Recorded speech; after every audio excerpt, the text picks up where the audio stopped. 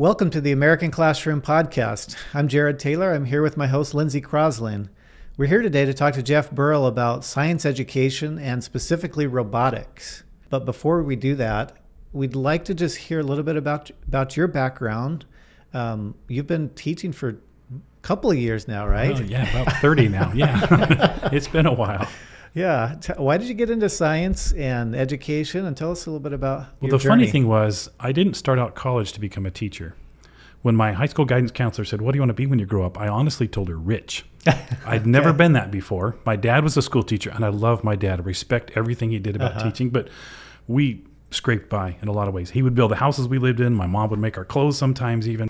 And back in the 80s, there was nobody called an IT person, but I got an interest in what that would become someday. Okay. I want to do computers. And they said, well, we'll do electrical engineering with an emphasis in computers. And what do you want to do with them? I said, I don't know, build them, program them, fix them, whatever. Okay. And I was headed down that route and met the woman of my dreams. We got married. She was a school teacher. My wife is a school teacher. Oh. And as school teachers do, they check on people's grades. And she looked at my grades one semester and said, "How come you're flunking your core classes?" I said, "Well, I gotta do better with managing my time." And she goes, "No, wait, your friends come over for help and they're getting A's. I know you know this stuff. Have you considered becoming a teacher?" And I said, "Well, okay, I love teaching. Like I said, my dad's a teacher. His mom was a teacher. One of my favorite uncles on my mom's side of the family is a teacher. I married a teacher. Yeah, teaching is awesome. But I kind of promised you a better life, honey. We're not going to be rich." She said, "But you're doing it now for free and going to flunk out of college because of it," which is funny. So I looked at it and I realized I did love teaching. I was doing it naturally as my friends asked for help. So I switched. And the funny thing was, when I looked at the field of education back in those days, and maybe still now, it's been a while, you have a major, you have a degree in education, but you have a second major, which doesn't count as a second major, and you have to pick a field. And I picked math and science because that was interesting to me. And the good part was all of my engineering core that I've been taking transferred the credits straight into my math and physics focus for my secondary education degree. Nice. I didn't lose any credits. Yeah. It took me an extra year. It took 5 years to get a 4-year degree. But I got a master's degree from a place in Florida. But good. That got me in education. Well, Jeff, you have a reputation of being incredibly creative. Your labs are very exciting. But one of the things that people like to take your class for is robotics. Okay. Let's talk about robotics a little bit. That's a fun thing. Robotics was almost science fiction when I was a kid. So to get to deal with it now is really satisfying. One of the reasons I like it as a teacher, though, is because it helps my students do something they don't seem to do anywhere else. Critical thinking is an essential life skill. And when I think about the things that matter for education, and I work at Heritage Academy and have for a long time, and one of the core principles of Heritage's mission statement is to build strong citizens and to strengthen a community and families through building strong character in people. And I think part of that is being hard to fool. If we have strong citizens, they're going to vote. They're going to make decisions that affect their community. And I see my job as a science teacher is to help them become good decision makers. And I think robotics helps with that. When I teach robotics, at first we don't get to play with the robotics toys. First of all, the toys are amazing. Physics teachers have the coolest toys of all the teachers. And I'm one of the people on campus that has the most storage space of anybody because you need those equipment. You got to have a place for the bowling balls and the umbrellas and anyway, all that stuff. And the robot kits. When I start the robotics class out, I have them do something simple like tell me how to make a peanut butter and jelly sandwich. Oh, fun. And that sounds so simple, but when you pretend that you're a robot who can only follow directions exactly the way they're delivered, telling someone to go to the kitchen and get the bread out of the cupboard and open up the peanut butter and use a knife the right way, that's complicated stuff. And with modern AI, which is supposedly smarter than original stuff, it's not really. It's just been learning for generations how to tell machines what to do. This is not as much fun of an assignment as it used to be, but I would have them give me their recipe and I would stand in front of the class with a loaf of bread inside the wrapper and a jar of peanut butter, a jar of jelly. And they'd say, grab the bread and put the peanut butter on it. So I'd grab the jar of peanut butter and slam it on the loaf of bread and crunch it in the middle. And no, Mr. Burrell, that's not what we meant. Well, that's what you said. And we would refine that process down to a clear list of steps, which is surprisingly hard to do for a teenager who's eaten millions of sandwiches in their lives. Right. but thinking about those steps. Then when they got done with that, I would say, okay, teach me how to play tic-tac-toe. Oh, you can't even make a sandwich. Tic-tac-toe is a simple game. It's so simple. Little kids learn it. At our age, it's almost not a game anymore. It's just once you learn the tricky triangle. You've introduced decision making. Yeah, that's a whole other level. To teach a computer how to recognize all the possibilities on a tic-tac-toe board and then choose which one to use next, that's something to think about. So once we get through those activities, then we get the machines out. And to make a robot work, you've got to understand how machines work, which goes back to the physics stuff. Simple machines are levers and wheels and axles. But then there's energy that you put into it, physical energy to make the motors turn. But there's the energy that the builder puts into it, where they start to think about, what do I want this to do? And if they don't have a task to complete, it's just a toy. But when there's a task, then it's a really useful thing. And that's one of the reasons it's so important to have that kind of teaching in education today. We need people who will solve problems innovatively. Yep. And that goes as back as 9/11. I was teaching the day that happened, and here in Arizona, because of the time difference, I was already on my way to school when the planes hit the building and all the tragedy was starting to be broadcast. I had so many questions from my students about what's going on, what will happen with the building. Wow. And because I had been teaching the way I've been teaching in physics, they expected me to have some answers that I didn't know, but I was able to finally practice what I always told them. Take the things you do know and let's analyze the principles of truth and see what's going on. When I went home that night and was thinking about it, I had to admit that even as nefarious as the plans of the attackers were, there was a sick kind of genius to it. And I said, we need smart geniuses that are good guys. We need to be able to have someone who can be as innovative as that. Yeah. And I hate to, people think that I spend time thinking like a terrorist. I don't, but you have to be able to outthink that to prevent that or to resolve that in the future. And so in a robotics class, if you can get those machines, those pile of Legos and a little bit of a battery power and some coding to do something that's never been done before, that's a life skill that will help someone thwart a terrorist or cure a disease or something else we haven't even realized is a problem that they'll find a solution for. We have these Waymo cars that can drive without a driver now that have been through tons of testing, and they had to be trained by humans how to make decisions, and humans had to figure out what's the information that vehicle actually needs to be input so that the output of safe travel of a human in traffic with other crazy people making their decisions is a constantly deliverable output. Well, and imagine, so even if these students are only taking this one robotics class and they don't continue in with robotics, I think the importance of learning, you're teaching them instructions, like detailed instructions are so important, step-by-step instructions. Yeah. And how critical it is to doing something, even just making a peanut butter sandwich or programming a Waymo car, right? Which someone's life is in that moving vehicle. And so just understanding whether you're a surgeon or whether you're a programmer or whatever career, like being able to follow instructions and create detailed instructions for someone is, like you said, a life skill. Yeah, an essential life skill. Yeah. Thank you. It's really, you say some of them don't go anywhere past that, and some of them didn't. They did some crazy things. Some of the coolest experiences I had in robotics class were ideas that the kids came up with that I hadn't even considered. We entered a competition. There was a small league of charter schools that would compete together, and we frustrated the judges more than once because at the first competition, our guys didn't just make the fastest robot for the racetrack. It was so fast that it screamed across the racetrack and knocked over the bounders. Oh.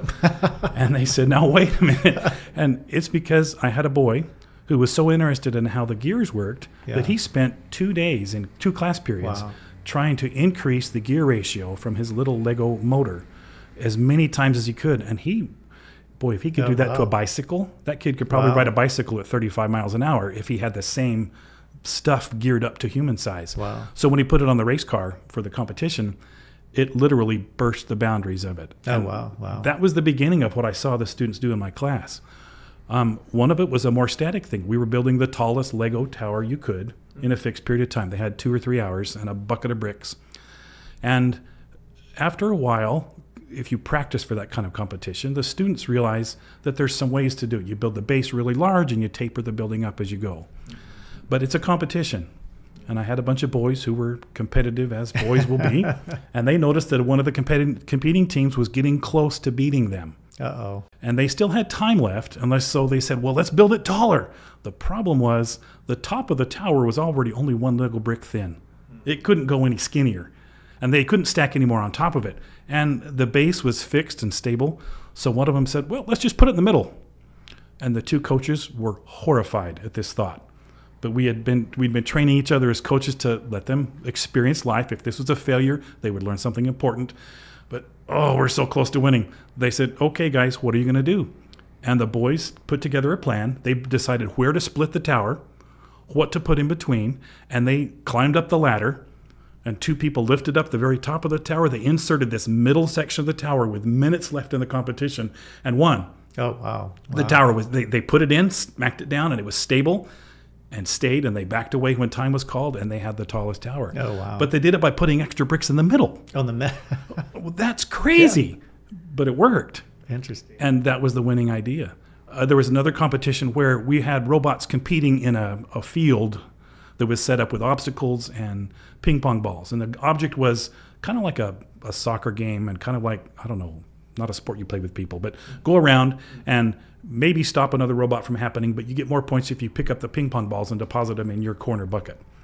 And so my team decided we need to build a claw for a robot that we can control remotely. This wasn't autonomous control. This was a remote control kind of a thing. But they built a claw that had an elbow and a shoulder and a claw joint. They could pick up a ping pong ball and then drive the robot over to the bucket and drop it in the bucket. Yeah. And they did that okay a couple of times. Yeah. But their side of the field had no more ping pong balls left on it. So the driver had to get to the other side of the playing field, which had obstacles in the way. There was a field of things that robots that are made of little tiny Legos have a hard time crawling over. Oh, and he got up to what he thought was the simplest obstacle, and he got stuck. And I don't know where the idea came from, but I watched him put the claw down in front of the car, and he used the claw as a fifth foot. And he used the claw to lift up. He put the claw on the ground the way tractors do now that I've seen, and lifted the vehicle up off the ground with the claw and overcame the obstacle. Stepped over it. And it was amazing because that wasn't what the claw was designed for. Wow. But they had built it strong so that it wouldn't collapse when they used it. And he realized that was a use for it. Yeah. And we did well in that competition. The next time we met together as a competing group, everybody's team had a claw on their car. Every one of them. They thought, that is such a powerful idea. We want that too. They weren't even sure how to do it. We didn't have diagrams, and they didn't even have a plan. They kind of made it as they went. But that innovation was so powerful. Yeah. He used something for one use, and he used it to literally overcome obstacles. That's what I see robotics doing for people. They have a chance to describe to a machine what they want it to do, and they have to be very specific. But then once you have a good tool, you can do amazing things. And when you have that freedom to let the mind run, or maybe the pressure of competition, just the right amount of pressure, and the brain comes up with these new ideas, these creative, critical thinking, problem-solving looks at the world. I like that what science can teach. One of the cool things about it in a K-12 setting is that you have these opportunities to fail, and you learn from each of those experiences. So whether you figure out that the claw is a tool and it's going to help you, or whether you mess up and it falls off, right? Every failure you're teaching is an opportunity to try something different, do better. And it's just neat that they get to do that in that safe environment and fail and then try again and learn from those experiences before they go out into the world. Yes, that's valuable. And one of the reasons I use the tools that I do is because they're reconfigurable. When the robot falls over and falls apart, I said, it's just Legos. They come apart anyways. Take it apart, put it back together. Let's try something else. Because the failure is an important part of learning. To be totally honest, the courses that I teach, physics and math, are the ones that I got both A's and F's in college. I flunked a physics class, had to take it twice. I flunked a college algebra class and had to take it twice. So I can tell my students, I know the angst of praying for a C- and hoping that you get enough points to pass. But I also know the confidence of, I've understood this. I see how this works. I can apply. I can answer the question. And so I think that's a useful tool to me as a teacher, to tell them that failure is not the end. That's the time when you really get to learn something. When things don't work, we look for things that make them work. And I think that's a core idea or experience that we need to have in the American classroom. Absolutely. is to know that you can have the freedom to try and fail and innovate, right, without But I guess by learning that that's the process. Yeah, it is. That's the process of progress, and not just in an academic setting, but that's just a simulation for innovation, whether it's in business or in music or, you know, whatever your application is in life. And I like how it's not about the Legos or the labs or the science, right? It's about the human development. That's very impressive, Jeff. I love that. So I had a very inspiring physics teacher, and I felt like when we were studying, a lot of the physicists were male, and then I had a female physics teacher in high school, and she was so cool, and she was even like 7 months pregnant, I felt like, for the entire semester, which is impossible. But she just was that's what your memory very is. pregnant for the entire semester or year. And anyway, she was fantastic, and she inspired us to be super curious about the world around us and to try to apply the things that we were curious about. And so I think that's what kind of hooked me. I love studying science. In fact, I study quantum physics in the morning, which is a weird thing for somebody who doesn't work in science. That's a good thing, though. Yeah, I mean, wow, it's wake like you up. That's better than coffee. Bits, I know, little bits every day. It's been a couple of years, and I'm still like an infant in the topic. But I just am so curious, and I feel like it was these really cool, inspiring teachers who gave me an interest and kind of propelled me. And I see that kind of in my kids too. They might not be interested in something, and then they have this great teacher, and all of a sudden they're fascinated and curious and learning, and it's just awesome. I love hearing stories from teachers. So if you have any stories to share, I'd love to hear how things that you've taught in your classroom have inspired students to maybe try something a little bit beyond. Do you have any of those? I do. It's kind of nice as a teacher to get feedback from students after they've graduated. And I have a little file of when I'm having a bad day. I open these up because here's somebody who said, that thing you taught me was so useful. A really simple one was when I was teaching an algebra class, I taught them a song for the quadratic formula. And it was to the tune of Frere Jacques. I said, you can just hum this to yourself, now remember it. And this girl who was really good at things said she was taking a placement test in college in the testing center, and she got to the math problem about the quadratics. And she started humming the song, and people around her looked, and she said, sorry. But she aced the entry test. Yeah. She said, that helped me get past the questions I was the most worried about. I had another student who went to ASU after he graduated from Heritage Academy, and he came back to tell me, here's a picture that I took that I want to give you, Mr. Burrell. What is it? It was the current Mars rover at the time, that because of the classes he was taking at ASU, he was involved in the lab, and he got to control the rover for just a moment, 20, on Mars, and decide what rock to take a picture of. And he showed me that. Oh, wow. That was so fulfilling to think, I remember helping you figure out how, the scientific method, observe, hypothesize, experiment. That gave me chills. That has to feel so good as a teacher. It was so cool. And it said he got a picture of another planet. Wow. I had a student a couple of years ago whose dad came, and he said, well, let me give you something. And they gave me a poster that I hang on my classroom door. And it's the Perseverance rover with Ingenuity, the helicopter and the ground rover, which is an amazing piece of creative technology that we learned incredible things. And they weren't even sure it would work when it got there. Nobody had ever flown a drone on Mars. And it would have to be crazy teenage boys that have flown drones when they weren't supposed to in a storm or on Earth, when they were doing something that was on the fringe of acceptability. Yeah. They would think, how can we develop something to fly in a smaller atmosphere and no repair work available? If it crashes, we're done. And the Ingenuity helicopter lasted an amazingly long time. Wow. And we did gather real great information. And now that's not a project that I had a finger in, but I got feedback on that thinks, well, this is working. I have another student who grew up and has kept in contact with me that went to ASU and said, wow, you got me so interested in reading classics that had the truth, the old books, that I kept doing that. And now after science class and critical thinking class with him, he's working at Intel on the next chip that's coming out. He wrote me, and he couldn't tell me what it was because non-disclosure agreements, but it's the next chip we're going to hear Intel putting out there on the market. And he said, I learned how to think, and I learned not what to think, but how to think. Yeah. And that was really cool. That made me feel really valid. And I've had a couple of students who are in fields that don't sound like science that have expressed how that ability to think critically and to come up with a new idea has been useful. Even one was a mom who said, I got my kids to eat their sandwiches better because you told me about isosceles triangles, that they make the best sandwiches because the crust to sandwich ratio is minimized if you have a 45-45-90 triangle. And they said, you're right. Those kids would eat the whole thing on their plate and not complain. Mom, cut them the yummy way. It's the same sandwich. Yeah, no.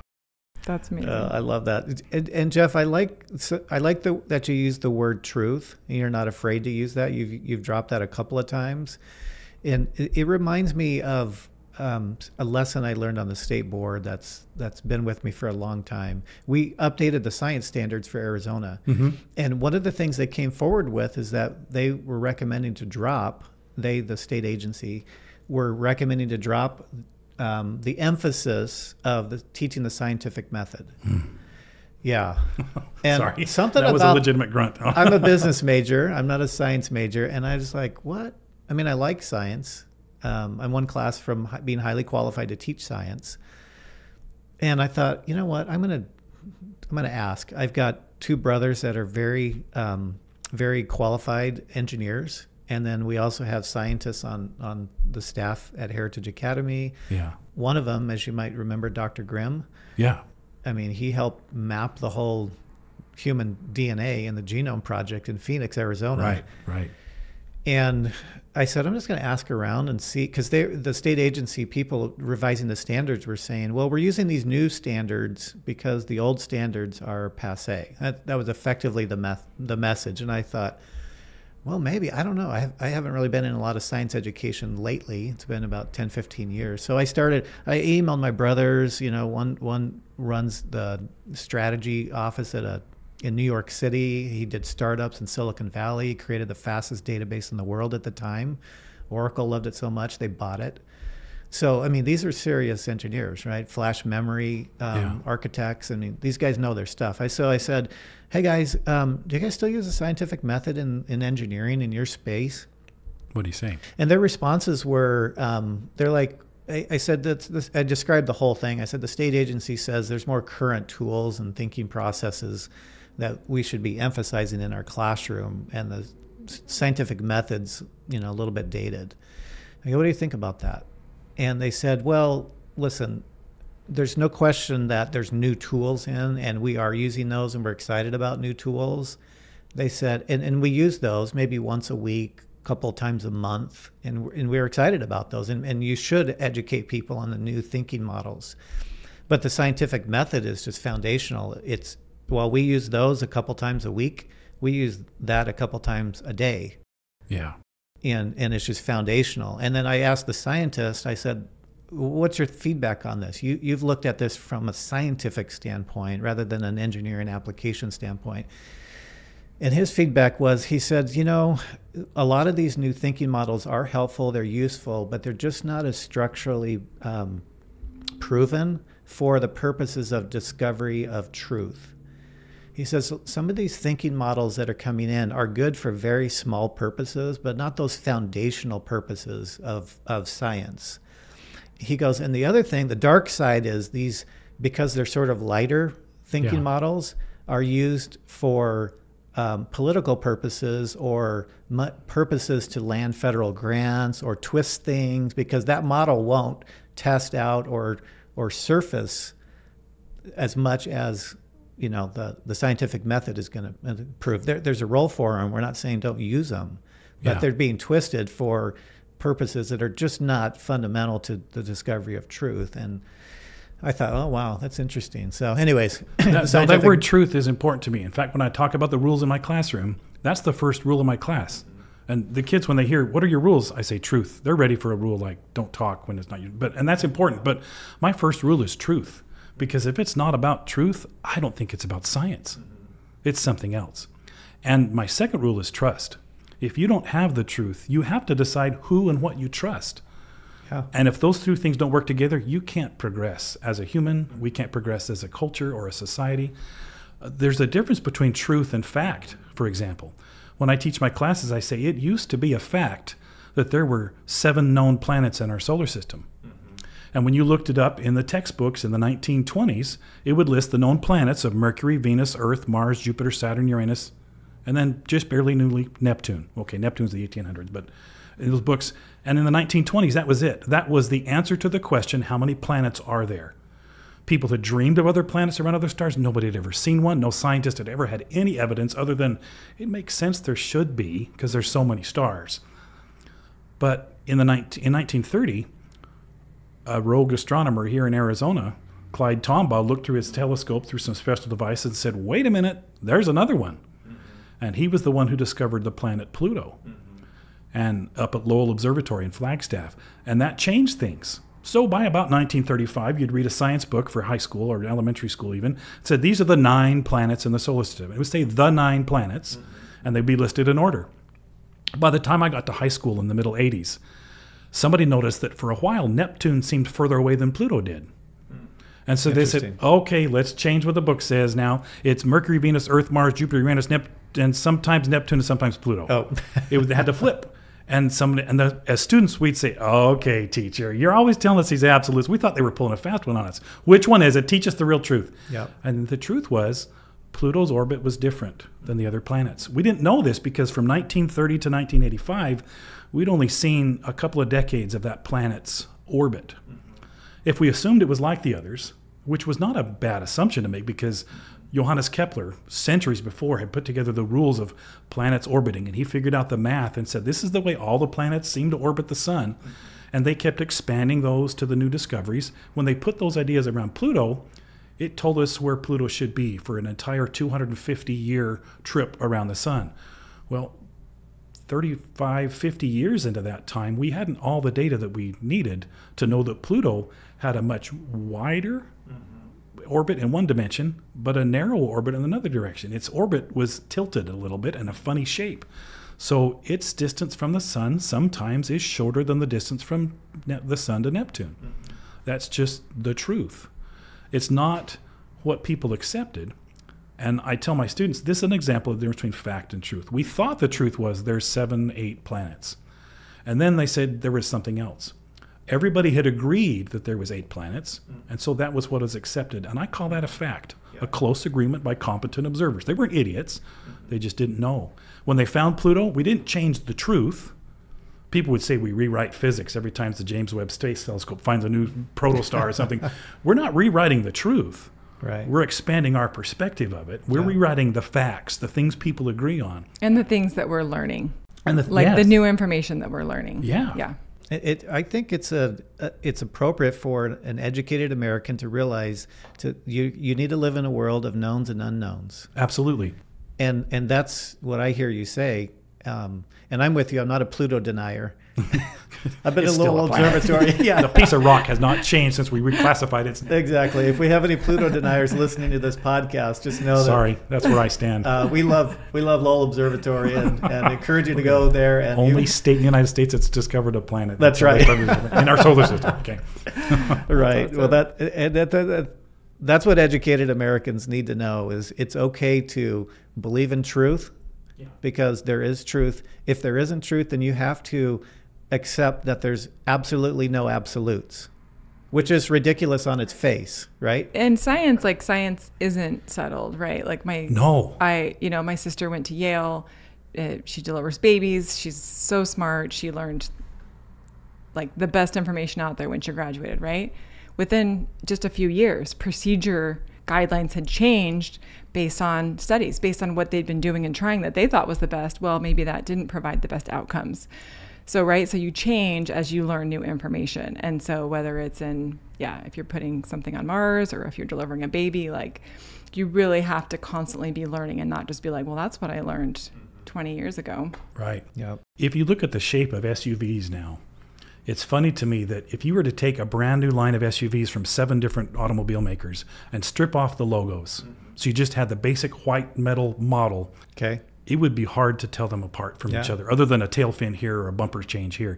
Because over the decades of engineers trying to design the most energy efficient, big enough to house a family, but least drag coefficient, and best use of fuel and engine space, they came up to a similar conclusion. To me, that's evidence of that thinking process going, well, if they thought about it hard enough and long enough, the best solution for that set of parameters, it's got not a race car, it's a passenger car, and it has to go around town, and it's going to kind of boil down to that same shape. And I think that's because people didn't know. And if you looked at the dream of future cars back in the 50s, we would draw pictures of race cars of the future, and they would have a certain shape that we would draw as kids, and nobody's car is shaped like that anymore. Not even Elon Musk's innovative stuff. That just didn't work when we really got down to it. And in medicine, Things have changed like that over the times. What people used to think about germs, and now we understand about microbes and microbiology, it's just completely different. What people think about even government. When we talk about that the Constitution of the United States was formed after the Founding Fathers got together and looked at a bunch of failed and successful governments of the past, I think there was a science experiment there.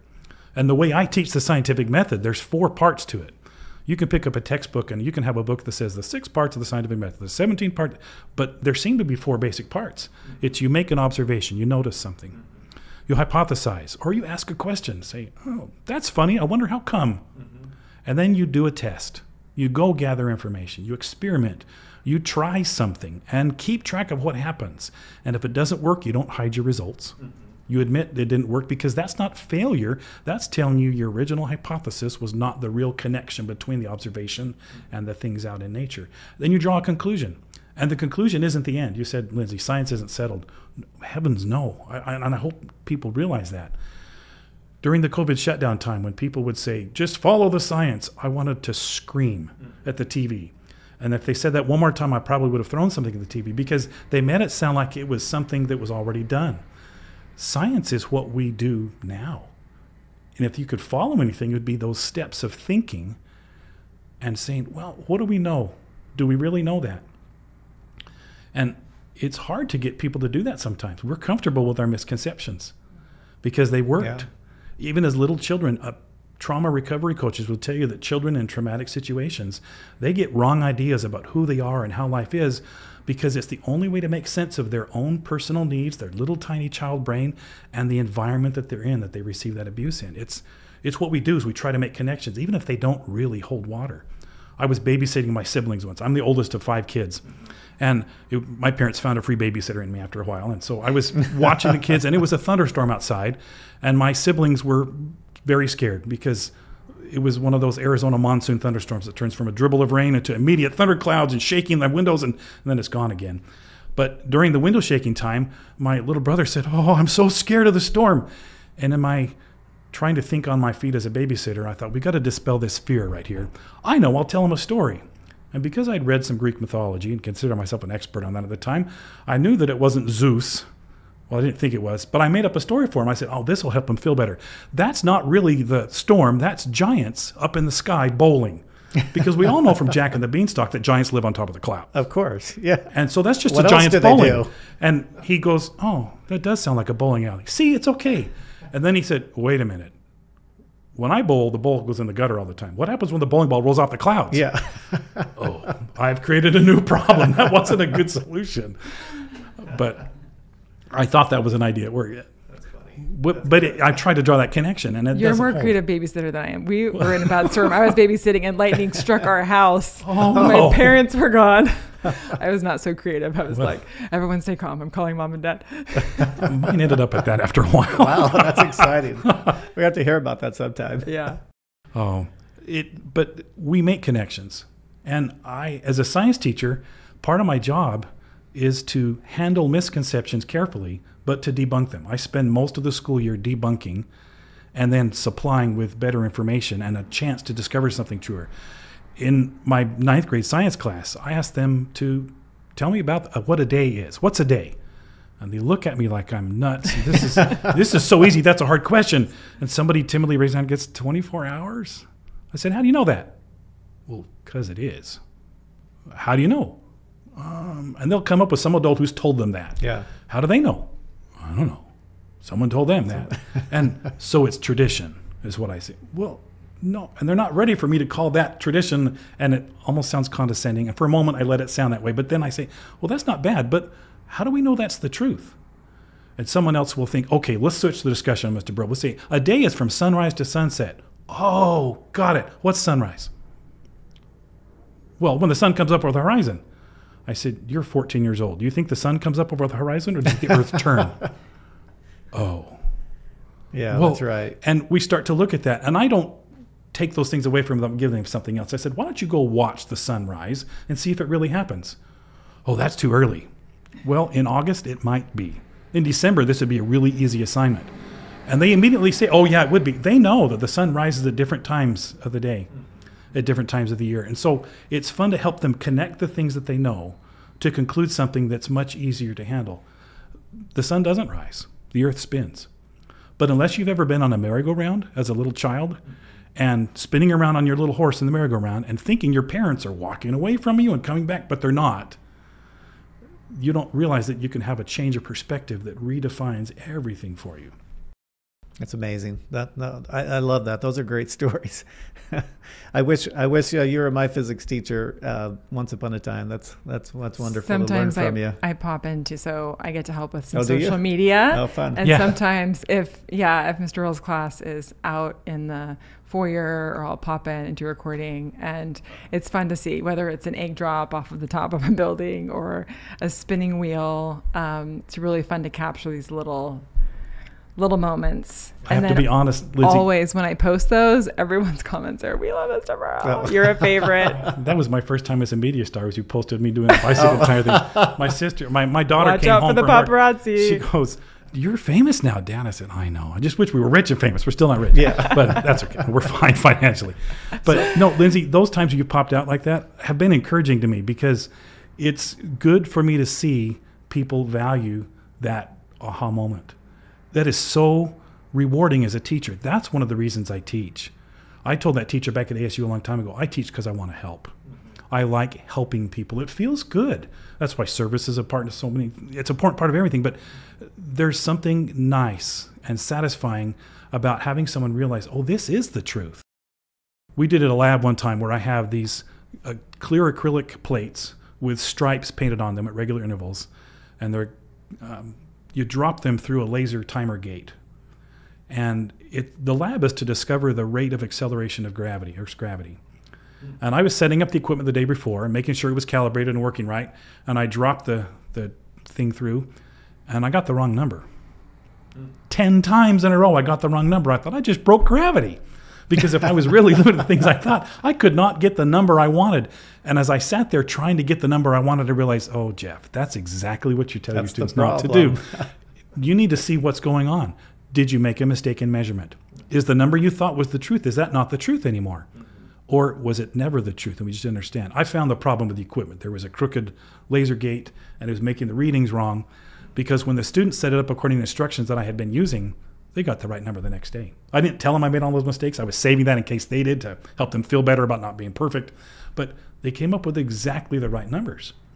And I walked over there without admitting my ignorance and said, so how did you guys do that? Well, we did it just like this, but we found this was wobbly, so we twisted the screw a little bit tighter, and the laser gate stayed stable, and it dropped through. And I said, that's genius, guys. Good work. Nice. Later on, years later, Red Bull did a commercial where they took a man, Felix Baumgartner, up into the stratosphere. And he didn't jump out of a satellite, but he fell. Because if you watch the video feed, this guy looked a little bit too scared to jump any higher than he already was. But I watched this video feed from the live moment of the balloon off the ground up into the air, and then him coming down.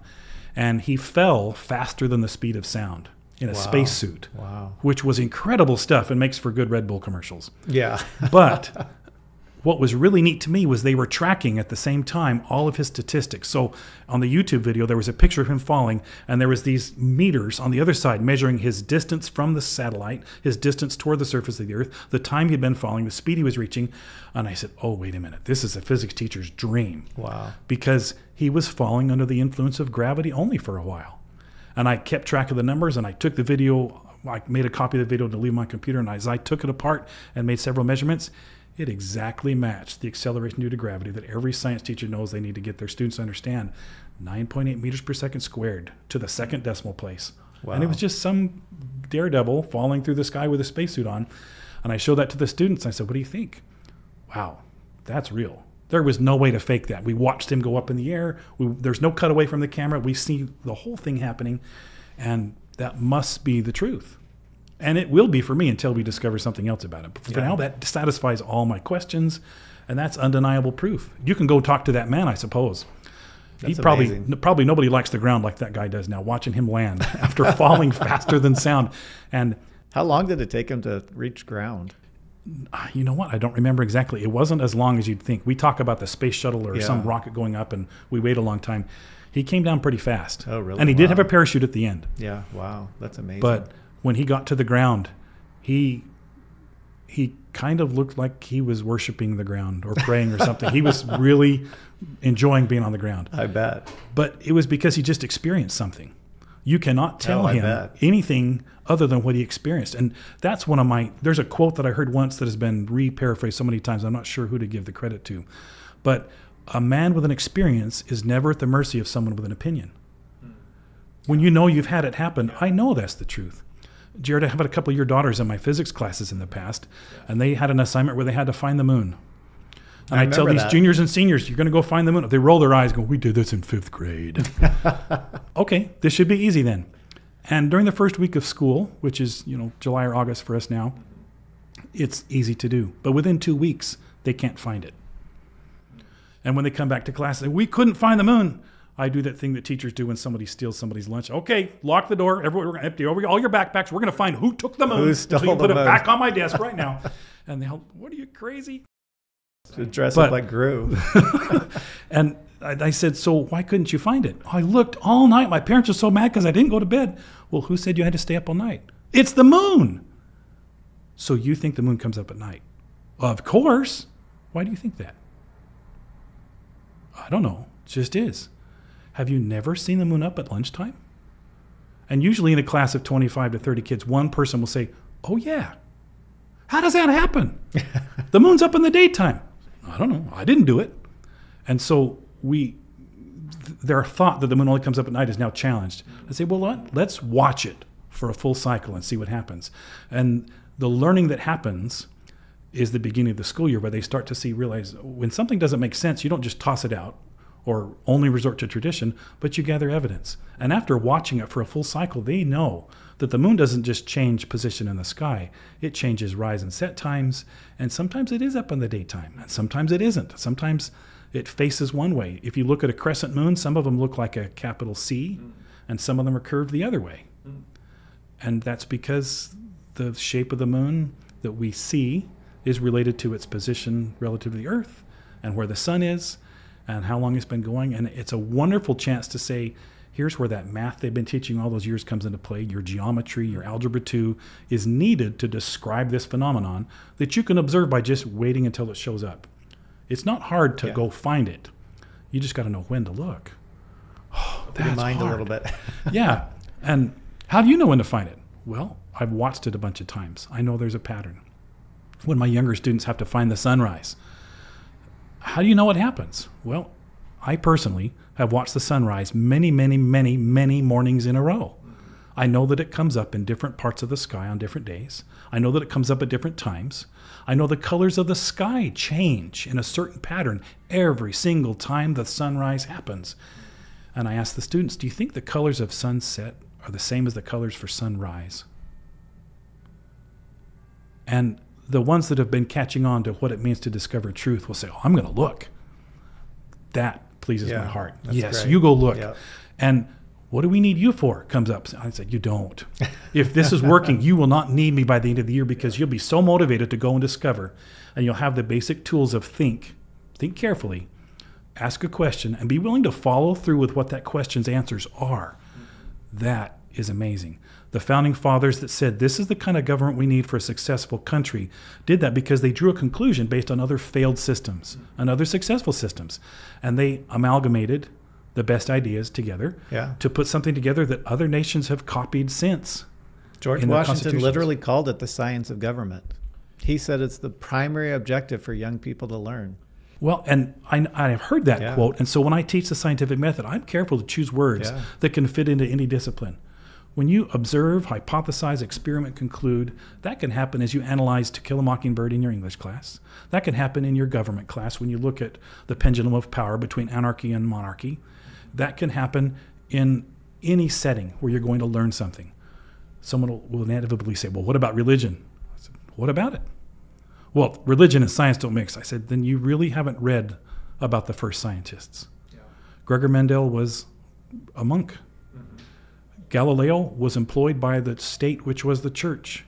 There's plenty of men and women who looked at things critically. Isaac Newton wrote so many books about science that we're aware of, but he wrote a lot of things about religion. He studied his religious curiosities with the same fervor and rigor that he studied math and science. It's integrative thinking. And as he looked, and he was willing to accept evidence without excluding any evidence. You have to consider what's relevant. Yeah, known and unknown. And that's the point. You take what you know to figure out what you don't know.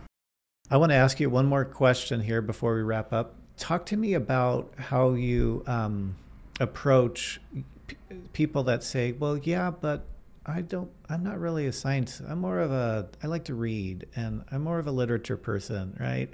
How do you help science come to life for those that don't see themselves as inclined to math and science or the STEM areas? Let me answer that with a definition. When people talk about STEM, that's an acronym, and sometimes the word is STEAM, but it stands for science, technology, engineering, sometimes the arts, and mathematics, and all those things put together. Well, that's what life always has been. When I was a little kid, that's how we learned in school, was by experimenting with things, and we tried some things out. When a person thinks they're good at reading and not at math or science, I try to help them find where the things they're good at are already a part of what they have left to learn. There's the issue of growth mindset versus fixed mindset, and that's at the core of my reason for approaching them that way. But I said, we need good readers for science. We need to know what didn't work before. In fact, let's go read Isaac Newton's book about the laws of motion. Because most people will say, you guys can finish this sentence for me maybe, for every action there is always equal reaction. An equal reaction. That's what everybody says. Did you know that's not what Isaac Newton wrote? Oh.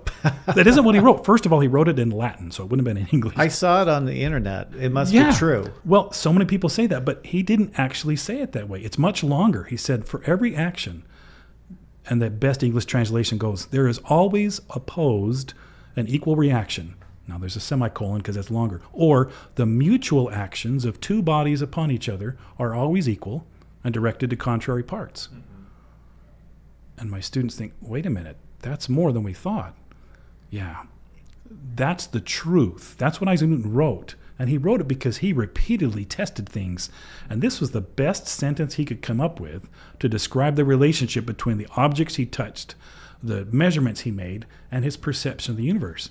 And unless you travel at the speed of light or into the quantum realm of our Marvel Comics movie things, those rules work. Someone would say, well, Einstein proved Newton wrong. Well, Einstein's difference with what Newton thought only happens at near light speeds. And nobody's ever been that fast.